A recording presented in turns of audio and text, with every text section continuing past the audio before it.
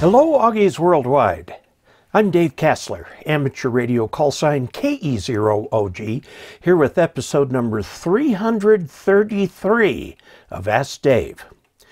Today, I'm looking at a question that was received from Alan, NM5WL. He has a very interesting question, and I did a little work on this and discovered that the answer is not so simple as I thought. It says, if I add a 600 watt amp to my setup, what coax do I need to use? Currently everything is RG8X. Now I'll be very straightforward with you.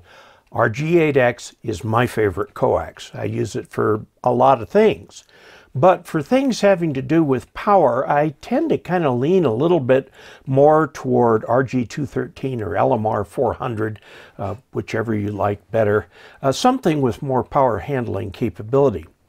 What I did was I did the actual calculations based on the information given in the antenna book, and the result was rather surprising. At first glance, it seemed like it would handle the power just fine, but looking a little bit more deeply into what's going on, we find out there's more to the story. So let's go through these charts. We're going to look up the coax characteristics in the ARRL antenna book. This is the 23rd edition. I believe they're on the 24th edition now, but it's 23rd edition. Now, in the 23rd edition, if you go to table 23.1 on page 23.23, you find this. This is a table. This is an extract from the table that's on those pages. Nominal characteristics of commonly used transmission lines. And if you look down at RG8X, down toward the bottom of the page, you will see that there are quite a number of types that you can get from different manufacturers, but they all share the same maximum voltage, maximum RMS voltage of 300 volts. Now, what is the failure mode if you exceed this? Okay, it's not just making the coax warm. You could actually exceed the breakdown voltage between the shield and the center conductor. In other words, have an arc fault. So this is not a number that you want to exceed. Yes, there's a safety factor built into it, but still not a number you want to exceed. Well, let's do just a little derivation here, and I'm going to put this derivation in here because sometimes people like to see it. This is technician level stuff, this page right here. So if you're an extra, you can close your eyes for just a minute, but then you'll need to come back. We're going to derive the equation for max power. Ohm's law is E equals IR, and we're going to solve for I. I equals E over R. The power law is P equals E times I. E is the voltage, I is the current, P is the power, R is the resistance, okay? Now we're going to substitute E over R for I, so we get P equals the voltage times the voltage divided by the resistance, which we can rewrite as the power is E squared, the square of the voltage, divided by R. Now what's R? Well, when we're dealing in situations like this, R is the characteristic impedance of the coax, which is 50 ohms. That's what we're looking at here. Okay, so what's the max permissible power then for this cable? Well, 300 volts is the maximum permissible voltage. So if you plug that into that formula there, you get 1800 watts. That's a lot of power. It seems like a lot. Okay, and it is if the SWR is 1:1. If the SWR is 1:1, then all that power goes to the load and none comes back. Okay? Then you can get 1800 watts into that coax. But no antenna will give you a perfect 1:1 SWR across the band. You're going to have to deal with bad SWRs. And let's take a look at what it does. Let's go into this right here. This is a little thing I put together to show what happens inside a cable that has it has a characteristic impedance of 50 ohms and has an SWR of 3 to 1. Now, the forward wave in this is the dark blue one, okay? The dark blue wave is going forward at 1. We'll just call it 1, unity. And then the reflected wave coming back is at 1/2. Now, these voltages add inside the coax. And you'll see that there are times when the peak voltage for the standing, so-called standing wave, it doesn't really stand, does it, is at 1.5.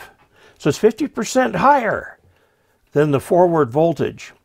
So if the forward voltage is 200 volts, then the maximum voltage in the coax for 3 to 1 SWR will be 300 volts. Okay? Do you get that here? The cyan line or the light blue line, it goes up to 1.5. So if 1 is 200, then 1.5 is 300. So let's go to a chart that shows what that means. So for P equals E squared over R, 300 volts max means 200 volts forward. That's what your amp puts out. 200 volts forward gives 800 watts. So you could have a max of 800 watts going forward to the 3 to 1 SWR, and that will max out your cable. Okay, now the SWR here is 3 to 1. Now 3 to 1 is not a terrible SWR. You can use an antenna tuner to peak that up just fine. But what happens if the SWR is greater than 3 to 1? Well, let's go to the max case here, okay? This would be an open or a short circuit. In other words, infinite SWR. The forward voltage in here, the blue line, equals the reflected voltage, which is the red line, because they're both reflected. The maximum voltage is the black line, which is additive for the two. And this truly is a standing wave because no energy is moving anywhere. The SWR is infinite, okay? And the maximum voltage is twice the voltage going forward, okay? Twice the voltage. So if we figure this out, an infinite SWR, which is a shorter and open, looking at the formula, again, 300 volts max means 150 watts maximum forward, and that's going to give you, are you ready for this? 450 watts max. Whoops. This is less than the amplifier's power output, which is 600 watts.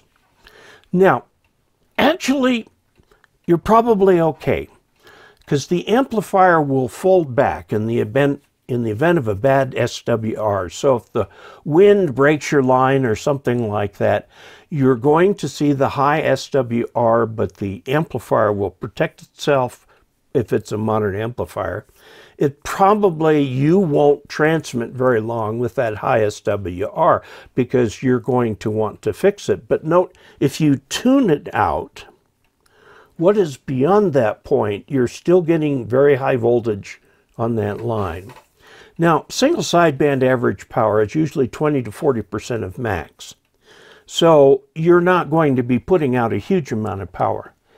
But look at this. You're running kind of close to the edge, okay? With 450 watts max capability, if there's an open or a short in that cable.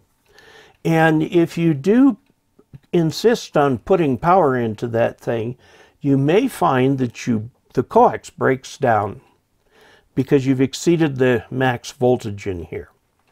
So I would recommend, since you are on the hairy edge, with 600 watts, putting in a sturdier cable between the amplifier and the antenna.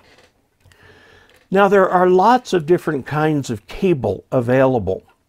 MFJ is now sending the messy Paolini cable. I have a piece of that going out to the step IR, big IR antenna. There is RG213, which is easy to work with, but not if you're going to solder the cables. I was never able to do that, so I had to go to crimp cables for RG213.